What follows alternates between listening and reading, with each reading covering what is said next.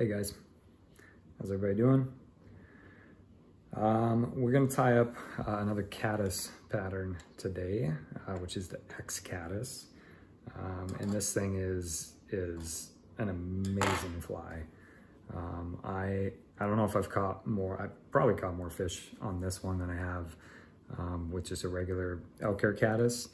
I don't know if it's got a little bit of a different profile because it doesn't have all the hackle and it rides a little bit differently on the water, so maybe that's why, but I don't know why. I don't know exactly why, but it's an awesome fly.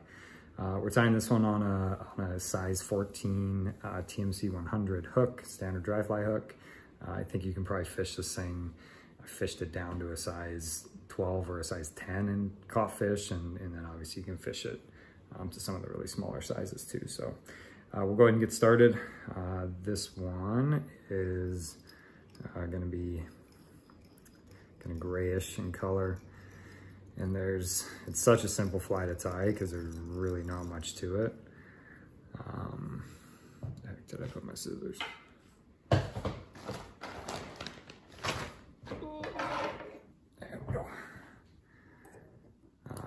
The tail of the fly is, you're gonna use a lot of different stuff for this, but I'm actually gonna use a bit of pearl flash. You can use Zelon. I'll tie some in natural colors where the tail is something natural, or you can tie it with, every once in a while I'll tie up a few that have a little bit of a flashier tail.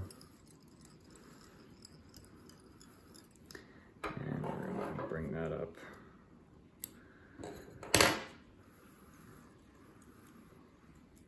Bring that up to about 2/3 the length of the hook. We'll work our way back, and we're gonna dub the body.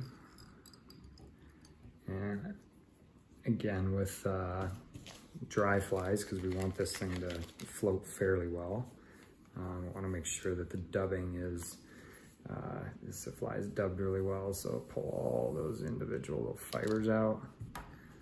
Make sure they wrap nice and tightly around the thread. Don't go too fast. You end up with big clumps of dubbing, which is not good for helping this fly float. We'll start to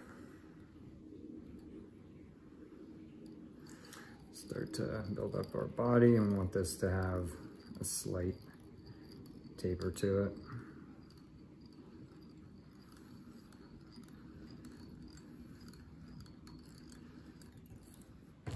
Grab a little bit more.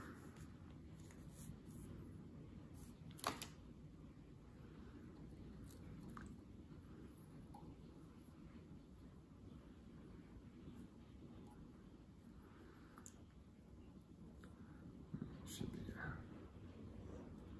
about enough.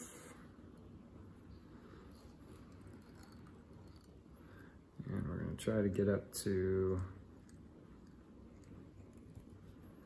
just about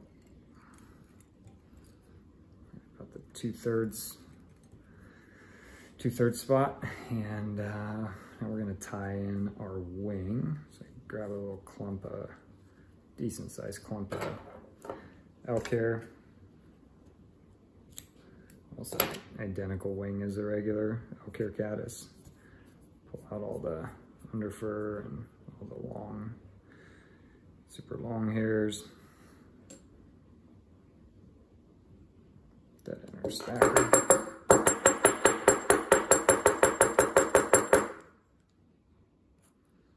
And we should have a good stacked set of hair.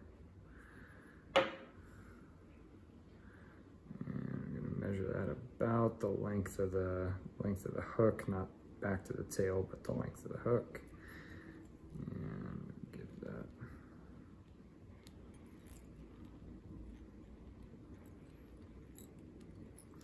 handful of wraps to lock that in.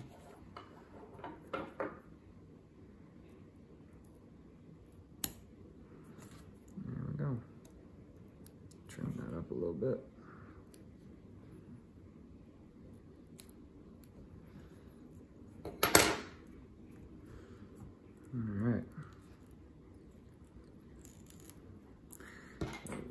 whip finish in there.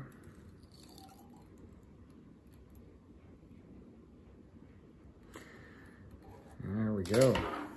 And you can trim the tail as long as you want it to be. This is, I guess, kind of represents the shuck of the bug as it's climbing out. So I'm just going to trim that just a little bit shorter. And there we go. That is our X-Caddis. There's not much to it, but it is such an awesome fly. I hope you enjoyed the video, and good luck out there. Thanks.